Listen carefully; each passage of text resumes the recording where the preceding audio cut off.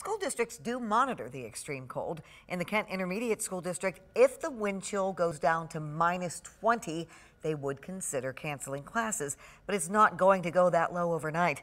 Tonight's cold, though, can still cause frostbite or hypothermia, and it can be a problem indoors if you aren't careful as well.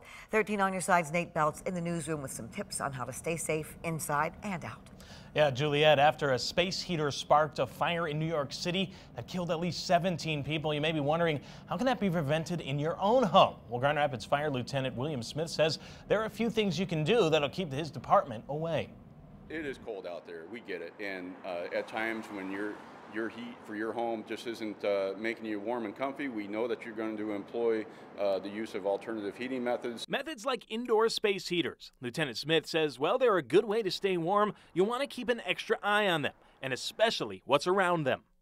Bedding material, your furniture, magazines, books, anything that is combustible, anything that can light on fire, keep it away from your heater at least 3 feet. Where you plug in that heater can save your life as well. Some outlets just aren't capable of delivering the proper power. If your circuit breaker keeps tripping, it's trying to tell you something. It's overheating. It's not rated for the amps required to run that heater. But what if a fire does start? Smith says one of the best ways to keep yourself safe is a tried and true method.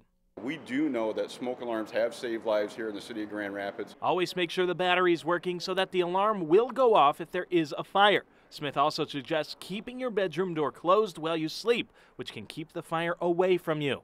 Time is precious. So when that door is shut, that is giving you extra time. That is protecting you from the smoke, from the heat, and it does give you time to escape.